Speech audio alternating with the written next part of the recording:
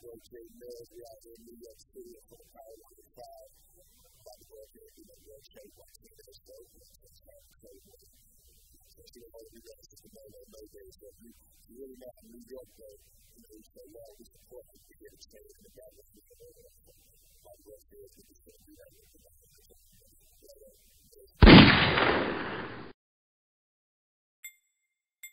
The business. How did this whole Young Money thing happen? All right. You know I could, now Cherry, you know I could talk. So. Okay, so long story short.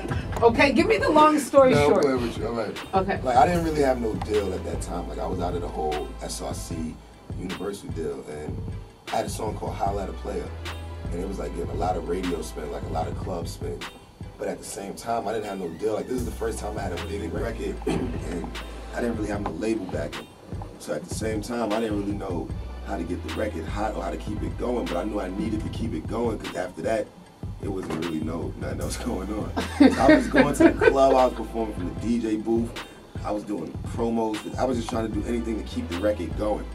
And after a while, you know, the record kind of died down, and I was like, I just really need a way to keep it going while I don't got a deal till I can figure something out. So I hollered at Wayne, and I got a lot of pride. So, you know, as a rapper, we got our pride sometimes, so you might need help, but you don't want to ask for it and you don't want to accept it. But I was at a point where it's like, man, I need it. So I hollered at him. And I had got him on Bring It Back remix with me and Fab, like probably a year or two before that. So I said, let me just take a shot in the dark. So I didn't even have his number. I sent him an email.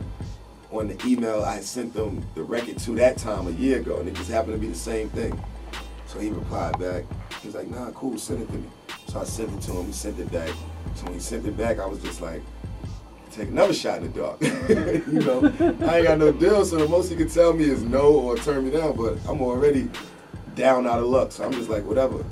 So I was like, when the next time you gonna be in New York? And this is way before anything, the case, anything. He was just like, I don't know when I'm coming to New York. I don't like New York. They always, you know, they always messing with me when I come up there. Right. So I'm like, well, I need to talk to you about something. He was like, what you need to talk about? Because, you know, we can just talk about it now. So it's like, all right, that's the moment of truth. You might as well just come clean. I'm like, well, I ain't got no deal. You know, I want to holler at you, said we can figure something out business-wise. I never forget that he said, you ain't got no deal. He's like, so hold on, you ain't signed to nobody? I'm like, nah, I ain't got no deal. I'm out my contract for SRC. So he said, word? He said, when could you get on a flight? So I was like, a flight to where? He's like, Miami. I was like, I get on a flight yesterday. Like, just to let him know, like, that's where I'm at with it right now. He's like, all right, I'll call you back in a little while. He had his assistant call me back in like 5 minutes with a one-way ticket. Wow. Like tomorrow. Not even like a couple days, like, we need you here tomorrow. And I remember as soon as I got off the plane, shout out to Taz and CJ, they picked me up from the plane, took me right to the studio where he was at. No hotel, no nothing, took me straight to the studio. Me and him went in the room, we had one conversation. He said, listen, man, I ain't really going to try to throw no paperwork in your face, no lawyers, whatever. I just want to have a conversation with you and let you know what I'm trying to do. If you with it, let me know what you're trying to do.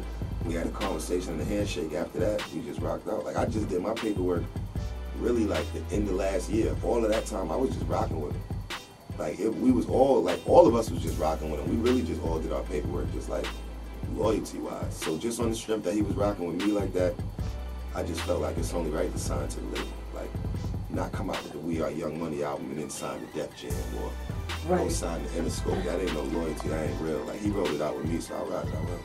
And that's why he has on the Free Little Wayne hat. Yeah, I'm repping, man. I'm repping, man. Rep for my homie, man.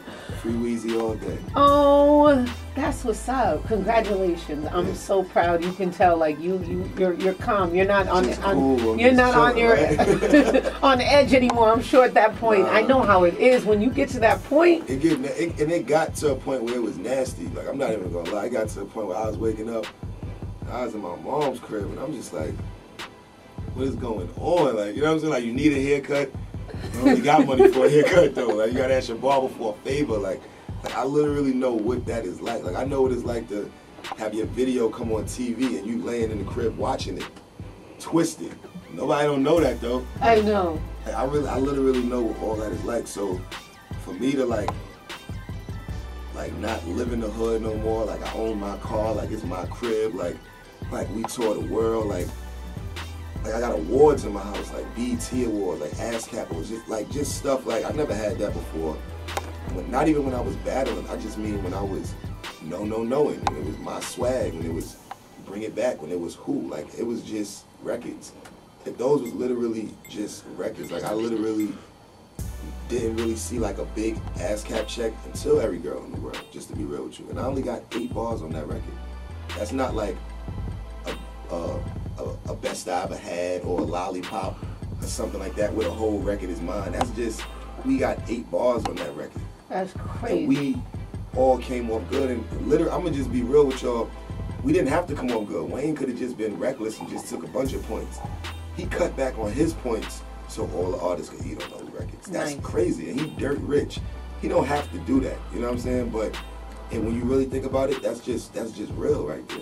That's the whole. That's the family concept. Like yeah, that's real, man. So you gotta ride it out with somebody who treats you like that business-wise in 2010.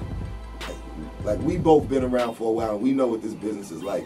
So for you to be able to get fair business in 2010, there's no reason to go against that. Absolutely. At all.